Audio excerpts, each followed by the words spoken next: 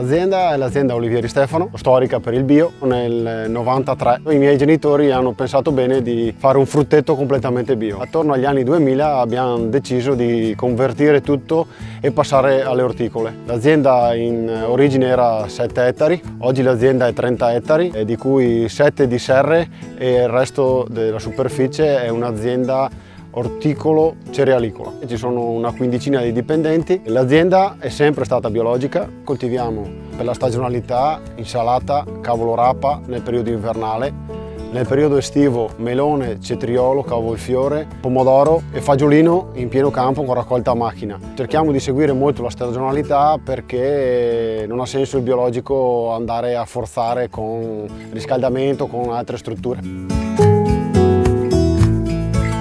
Qua ci troviamo in una serra di pomodoro, una cultura molto importante per la mia azienda, è da lavorare praticamente per 6 mesi all'anno. Coltiviamo varie varietà, peretto, grappolo, cuore di bue, del datterino, proprio per dare al mercato la possibilità di avere un'ampia gamma. Il pomodoro di per sé non è una pianta molto difficile da fare, però ha le sue problematiche. Quest'anno è saltato fuori dell'afide del pomodoro, abbiamo avuto problemi di tuta per le basse temperature, quindi gli insetti utili non sono riusciti a instaurare un equilibrio all'interno delle serre. Qualche problemino adesso comincia a esserci per l'umidità e quindi dobbiamo aumentare le aperture e gestire al meglio le irrigazioni e le concimazioni.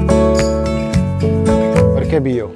Bio perché mio padre, pur essendo un insegnante, era un perito agrario e non credeva più che l'agricoltura convenzionale potesse essere il futuro e ha pensato di girare totalmente l'azienda lasciatagli dal nonno a biologico. Il biologico crediamo tutti in famiglia che sia il futuro, ma perché vedi che si creano degli equilibri, perché credi che la natura vada rispettata e rispettati i tempi della natura. L'azienda è tutta completamente coperta di siepi proprio per creare un ecosistema, creare un ambiente sano dove poter produrre dei prodotti sani. Il bio è il futuro, noi ci crediamo e crediamo che non ci possa essere un'agricoltura diversa da quella biologica.